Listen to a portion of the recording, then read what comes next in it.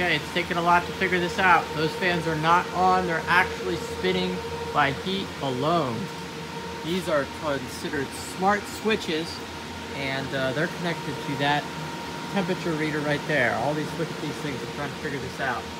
So, although it says 86, I'm actually going off of this temperature right here is kind of the hottest part. And right here, I'm about to sweat. And the idea is when this reaches 90 degrees, which should be any moment now, it should hit 90, fan 1 will turn on. If fan 1 cannot cool it, and it still keeps getting hotter into 95 degrees, 93 degrees, only 3 more degrees if it can't cool it in 3 degrees, fan 2 turns on. If that can't cool it, eventually we're going to have to figure out a way to hook up the water bowl. So this is experiment number 1 to test. My phone should go off and temperatures at 90 degrees, the fan should turn on. I hope we're not waiting a while for this. That's for sure.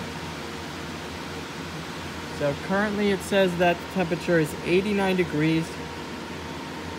And we're just going to be patient here. 1 more degree, it should kick in. It should kick in.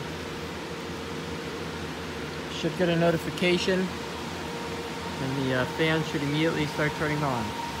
1 more degree. Okay. Here we go. So temperature, notification, fan on. Smart mind. I don't want to be here. I want to be here and think about the temperature. Oh my gosh. There it was.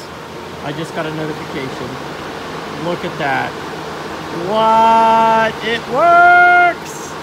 It works! Yes! Finally! Okay, now if it cannot cool the mine down to 93 degrees. No, if it cannot cool the mine down to 90, and it gets to 93, if the temperature still rises, fan 2 will turn on. Fan 2. The idea is this mine will need to cool down to 87 for 1 fan to turn off, and then 85 for the second fan to turn off. That is remarkable. Ladies and gentlemen, do not use these little multi-sensors, moisture. They don't work. You gotta go with these guys. You gotta go with the multi-purpose. Have a great night. This is incredible.